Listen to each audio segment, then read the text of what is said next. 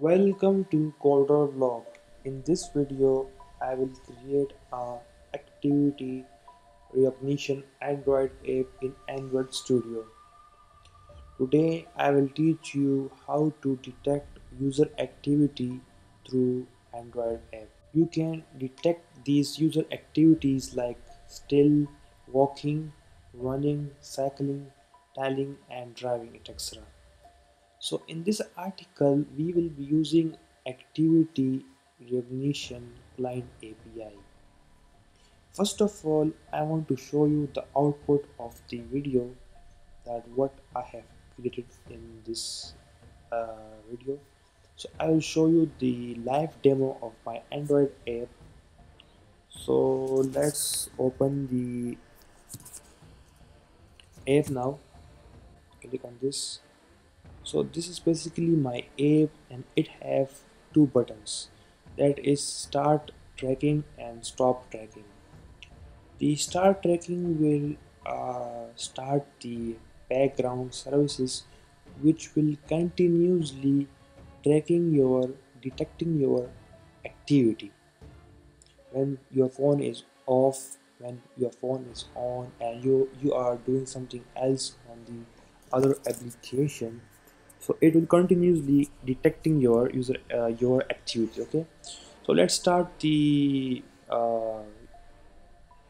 tracking. When I start, so it detect my activity that I am still. So similarly, it can also detect that you are walking, you are running, you are driving, and etc. And what is the advantage of this app, and where we can use this API? Today I will discuss all these things in this video. First of all, this API is frequently used in the fitness app for taking the user information about how many kilometer he covered and how many steps he has taken.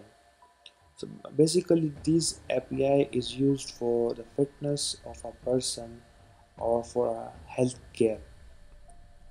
So I have mentioned all the detail how to create this app step by step in my website. I will paste the link in description so you can check it. Okay, so these are basically steps to create the this type of app. Okay, first of all, you have to add the permission in your manifest file. Then you have to add the dependency, which will download the library from online. Then here are some classes, and all the code are available in my website, and details that how can you create it and what is the meaning of this class and what is the purpose of this class. Okay, and also you want to test it live, so you can click on this link, so it will open the Play Store and you can download it and you can check it directly in your Android phone. Thank you for watching the video, and I hope you will like this video, and subscribe my channel if you like the video, if you think that I am uploading some useful videos for you. Thank you. Bye bye.